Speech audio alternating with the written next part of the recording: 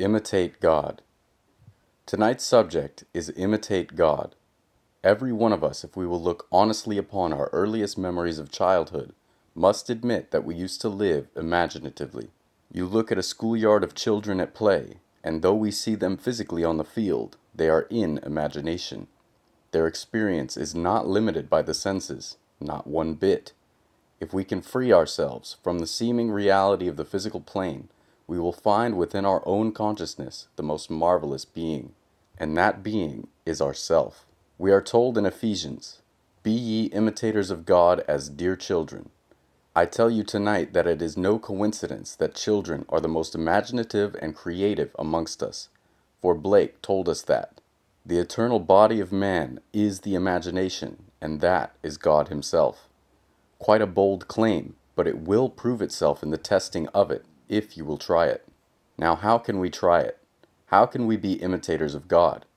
Well, take something you want in this world, perhaps a promotion so you have greater status, greater income, perhaps a loving relationship, or some other noble aim. How would you go about creating it? The world will tell you to be promoted you must be the hardest working, show up early, leave late, and all that nonsense. For the loving relationship, we are told you must make your Tinder or Hinge profile in just such a way, take the right pictures, go to these places, and all of these things. I tell you that if you are to be an imitator of God, you can put these facts and instructions of the world to the wayside. If we really want something, we must learn to create as God creates. And how is that? We are told in Romans that he calls that which is unseen as though it were seen, and the unseen becomes seen. It may sound strange, but this is a clue to use the imagination. At the present moment, bound as you may be to the world of the senses, perhaps you haven't gotten the promotion and the pay you desire. Well, using your imagination, could you conjure a scene implying that you have it?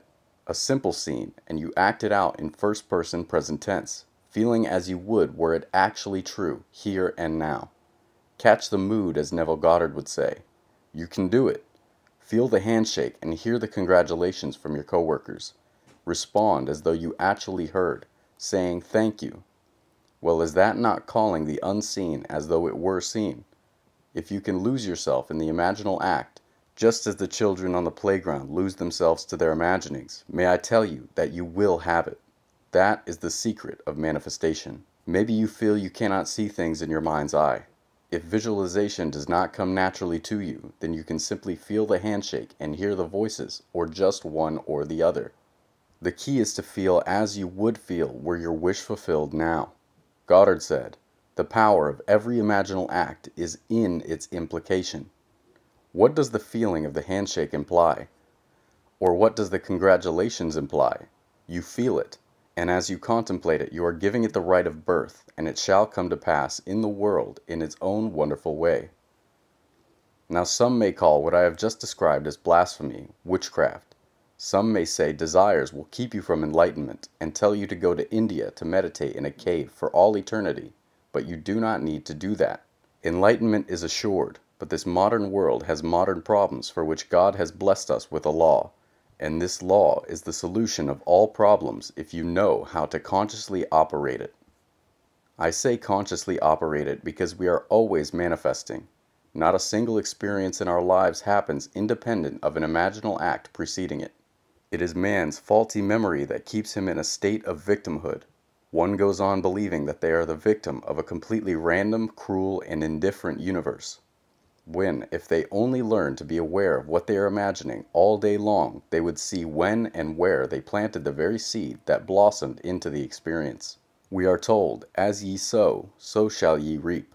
You are mentally sowing morning, noon, and night by your imaginings.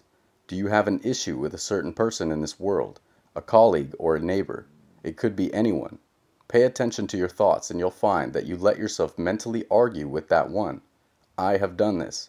It is the strangest thing, as though we actually take pleasure in these mental arguments. Little do we know we are sowing, and next time we see them we shall reap a physical experience giving effect equal to the feeling that we had when imagining. How can this be? God told us in the Bible that His name is I Am. That is His name forever and ever. And by Him all things were made, and without Him was not anything made that was made. So you reap a poor harvest, and you want to cry out and say, "Who is responsible for this?" I am. He made it, and He is in you, as you. This incredible power of God given you because you are He. You can't get around it. I ask you, who is God, and you must say, "I am." That is His name. Maybe you think I am misinterpreting. Let me give you this. In Matthew we are told, all things are possible to God. In Mark we are told, all things are possible to one who believes. Let's do the math. Mark is equating one who believes with God. You can't get around it. Maybe you think Jesus is the one and only Son of God, and we are simply lowly ants sent here for an unknown purpose. Jesus himself would disagree. He says in Psalms, "I say ye are gods, sons of the Most High." How much clearer can it get? You are the God of your experience, and choose your experience by what you imagine, by what you think feelingly, by what you believe, by what you think habitually. When you accept this great responsibility, you accept this great power. This is not blaspheming. This is true prayer. We are told in Mark, "When ye pray, pray as though ye have received, and ye shall have them." Well, isn't that what I've just described? You don't get on your knees and beg to an outside God to give you what you need. You experience your desire fulfilled as a present fact in imagination, and it will come to you. That is what Mark is telling us, but it is hidden that the truth may enter in at lowly doors. Why would God want us to beg when He knows our need? We are not told to beg in prayer, only to believe. And yet, there are the evangelists on television begging with a grand audience to an outside God, thinking that they are doing the right thing, a holy thing, and then for good measure they beg the audience for donations. Do not forget, it is His good pleasure to give us the kingdom. That is in Luke. You don't beg for it. You don't earn it by denying yourself food, drink, smoke, sex, or any other thing. If you don't enjoy these things, don't do them. But do not give them up believing it will earn you the kingdom, or enlightenment, or kundalini awakening. These days, many are celibate when if they were only patient, time will make them that way around their 60s. What's the rush? The kingdom is a gift given from God to Himself, for He exists in you, as you. Not a thing in this world came to be without first being imagined. The phone or device before you, the internet itself, the chair, the house, the clothes, all things were made by imagination, and that is God Himself. Now some have said, what of the trees and the animal world? These are divine imaginings, products of the subconscious. For without these things, this grand experience called life on earth could not take place.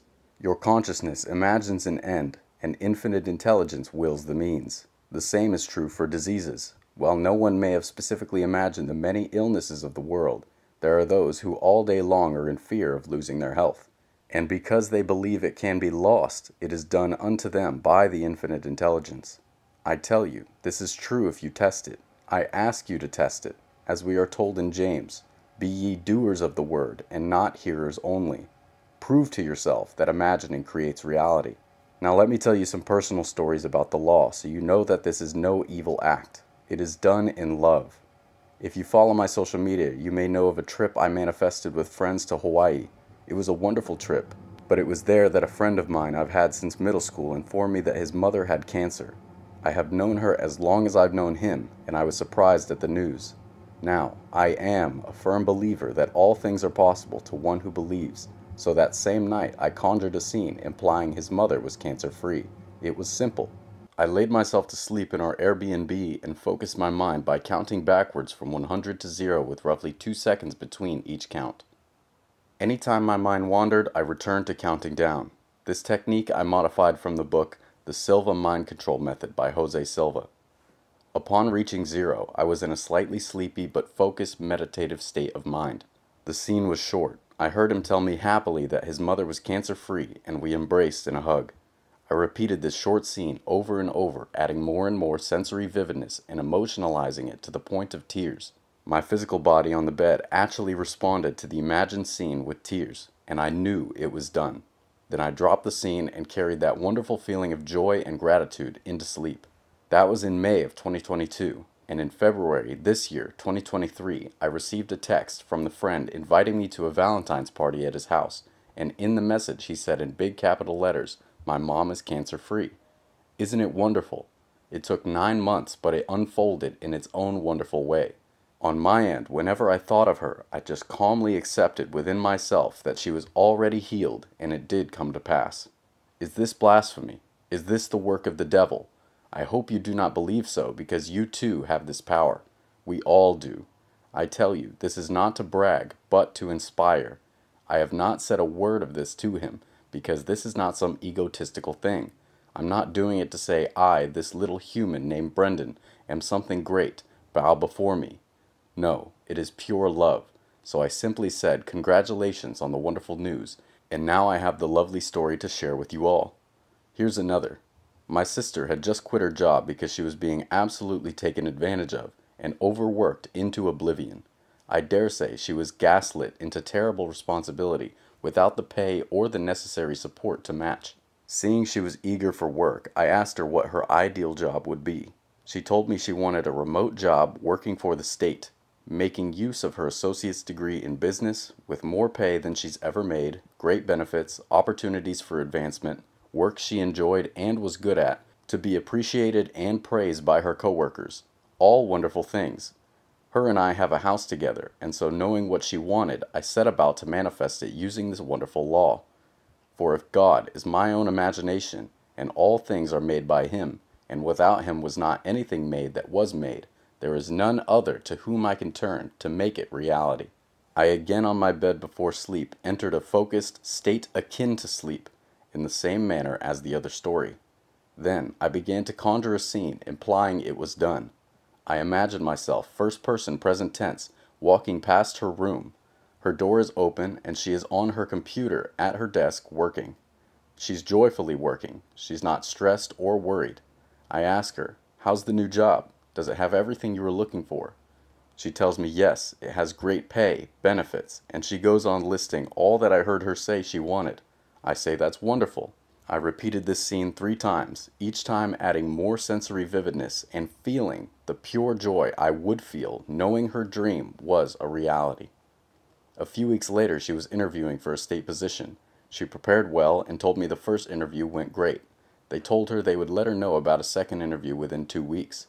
2 days later they asked her to do a second interview the following Monday. Again, it goes wonderfully. They tell her they will inform her of the verdict within 2 weeks. But that Friday she gets a call offering her the job and letting her know she was the preferred candidate above the rest. They were so excited to offer her the job, they didn't even want her to wait the weekend. This job met all the requirements she had told me, and that I had imagined. The story up to that point is told in my book, Doing God's Work, but more has happened since its publishing. About 3 months later, she decides she would like a raise. Who wouldn't? The facts of the world tell us it's too soon, it can't be done, but facts are malleable to God. We sit for just a few moments together and imagine that she's telling me the wonderful news that she has been promoted. Now at the 9-month mark of having the job, she is being promoted with a significant raise and 6 months of back pay totaling $6,000. On top of that, thanks to a former boss who saw something in her, she is being paid on company time to attend classes worth thousands of dollars directly related to her field. These classes are paid for in full by her work, which will give her a project manager certification. Now, within a few years, if she desires, she can become a contractor in that field. These contractors are said to make around $200,000 annually. Even her boss said to her, it is very rare that anyone working for under a year in that department gets a promotion as she did. I tell you, all things are possible, and when you act in love and in faith, you can work miracles for yourself or anyone else.